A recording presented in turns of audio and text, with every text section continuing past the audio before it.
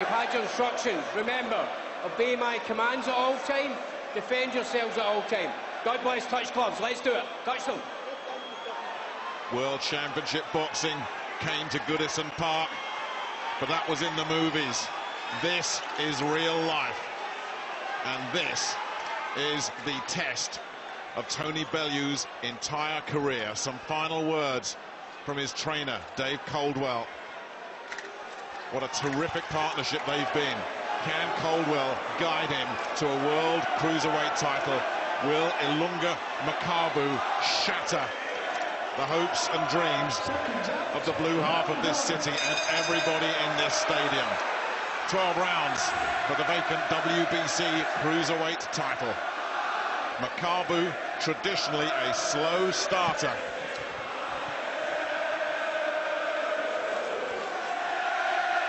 And just listen to this atmosphere.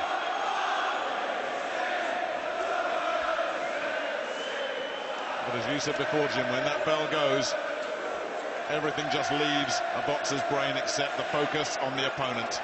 These two fully switched on now. Bellew, as you can see, significantly taller. Can he make that count in his favour? Makabu boxing out of that southpaw stance, taking it easy, looking to set his traps. He's very heavy-handed. He likes to counter. Bellew's got to be very careful, very patient, says Dave Coldwell. You take one risk with this fella. If it backfires, it could be good night. Well, he's trying to take the initiative early, Bellew, which is a good sign. But it depends how good this fellow is at manoeuvring opponents.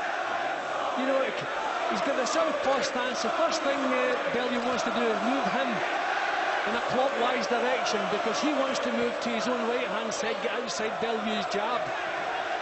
So how good he is at manoeuvring opponents. This is good from Bellew. You know, he's concentrating. He's thinking what he's doing, but he's using the right hand early. Everybody believes the right hand is the answer against the southpaw. I think the left hook is the one, but whatever works. Well, that's something Dave Coldwell said. Part of the game plan is they've got to stay busy with that left hand. Not necessarily offensively, but just defensively. Use it as a rangefinder, use it to block. Always keep busy with that left hand. That's the mantra that's just been drummed into Bellew throughout the training camp. That left hand has got to work, and it's got to do the job. Makabu just raiding a little bit here. Bellew looking to land the right hand. Yeah, I think the fact that Bellew's trying to use the right hand this early in the fight is a good sign. Yeah, he's got the physical advantages and he's using them. Makabu getting a little bit of a shell, trying to draw him close. Yep. Yeah, I like the attitude of Bellew. He's thinking what he's doing here. And Makabu against the ropes, then comes out again. But you'll see this with Makabu on tape. But these are nice, solid, hurtful punches that are coming in from Bellew. And Makabu is shipping a lot of punishment here. Hooks to the body, right hands upstairs. Bellew's got to keep his head, though. He's dangerous like that. The left hand spun him over right on the bell. I want to look at his eyes here now. I don't think it was a damaging shot.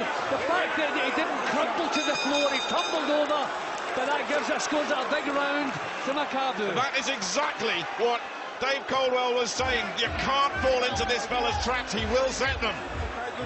Right, listen, good shot, listen, big deep breath, big deep breath. You got greedy. You got greedy, you forgot about defense and about the shot. Yes, I know, but you got... See, I think Makabu was quite happy to let Tony whale away at him when he was in the corner there, because he was close enough and he was offering an opportunity. Look how quick that left hand was. Tony got up straight away, looked to the corner, so he's not badly stunned, and the fact that he was bowled over almost on a somersault suggests that it caught him square-footed. It wasn't a punishing shot. If his legs had gone and he'd crumbled to the floor, then we're worrying. But look at that. That's getting caught square-footed, losing your concentration, but not a punishing. Well, a bit of blood there, not quite sure. Let's keep an eye on that. Round two then, a dramatic opening session. Bellew doing a lot of good work. Makabu coming up with a left hand on the bell, and yeah, that nose is bleeding. He looks to have a puncher's patience, doesn't he? He knows he's not in any hurry. 12 rounds is a long time. Other chances are going to present themselves. And the southpaw stance is just another awkwardness that Bellew could be doing without, I'm sure.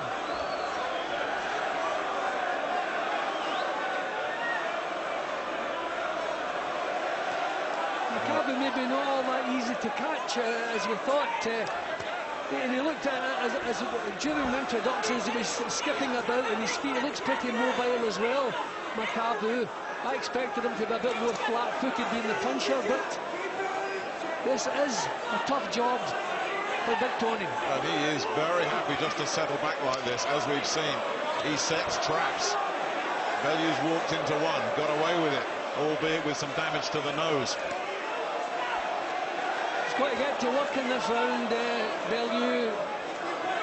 You know, he's got the jab, he's got an excellent jab. But, I mean, that was a shaker, been knocked out. The last thing you want is disaster in the opening round, and that's what he got.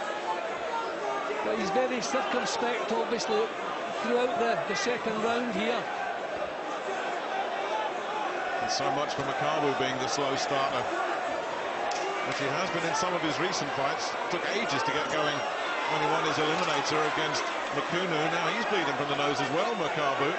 Makabu definitely got caught with something.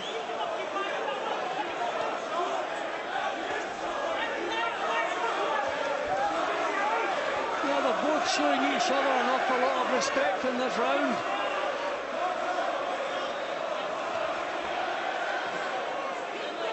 No one really putting their stamp on this round, are they? Bellew, quite rightly, reluctant to get drawn into anything. He won't get greedy again, to use Coldwell's words. That was what he said to him when he went back to the ring. The corner there, Coldwell, he said, "You got greedy." He knows it.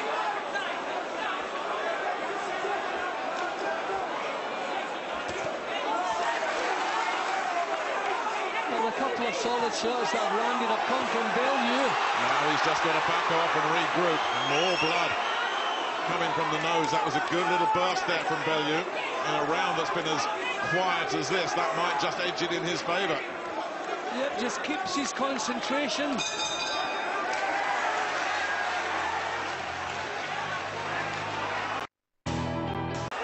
While we were away, David Coldwell said, "Don't think about entertaining this crowd, think about winning the fight."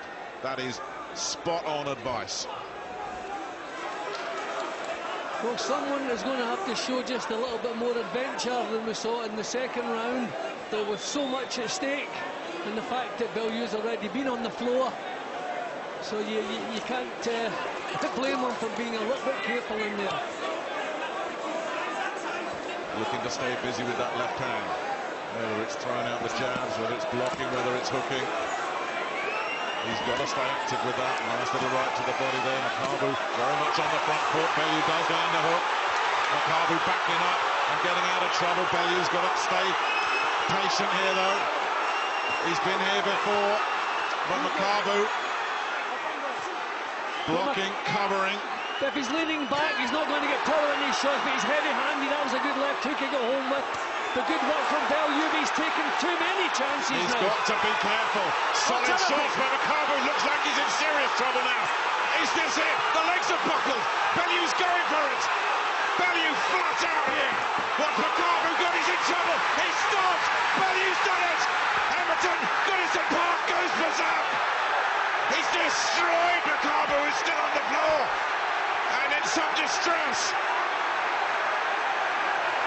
Bellew doesn't know it, his team don't know it. Now they've realised. Because Makabu right in front of us is flat out sprawled on this ring.